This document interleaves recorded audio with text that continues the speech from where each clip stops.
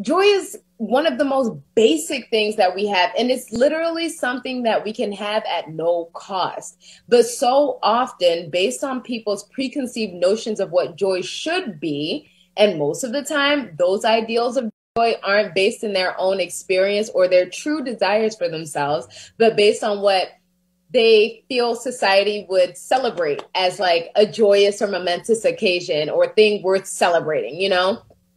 And so right there, they're already putting themselves in a very limiting mindset of like, I can't have that right now because of everything around me. When really, joy has nothing to do with how much money you have in your account. Like, none.